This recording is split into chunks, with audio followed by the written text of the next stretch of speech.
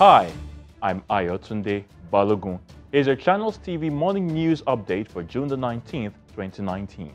The Nigerian army has arrested a total of 21 suspects in connection with the attacks in Tudiri community of Taraba State. No fewer than 8 persons were killed in the attacks on Sunday.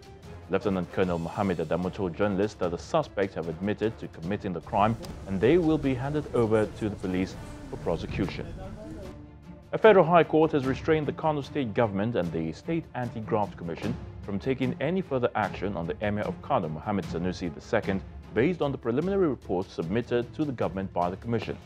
This development is coming in the wake of unconfirmed reports that the state government was planning to suspend the Emir based on the recommendations of the State Public Complaints and Anti-Corruption Commission.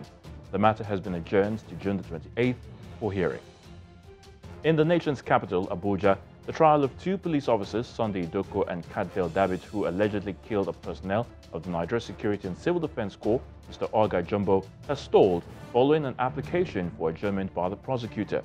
The prosecutor, Mr. Patrick Igele, informed the court of his inability to proceed with the trial because he needed more time to effectively present his case.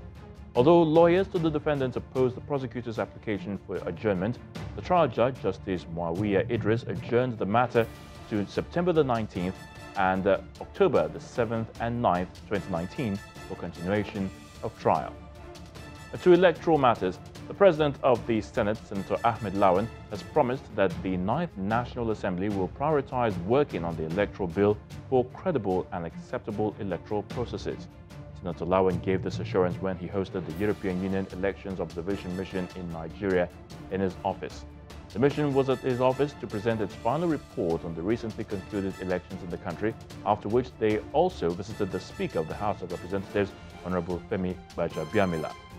And that's the morning news update. Don't forget to join us later for the evening news recap. I'm Ayotunde Balogun. Thank you for watching.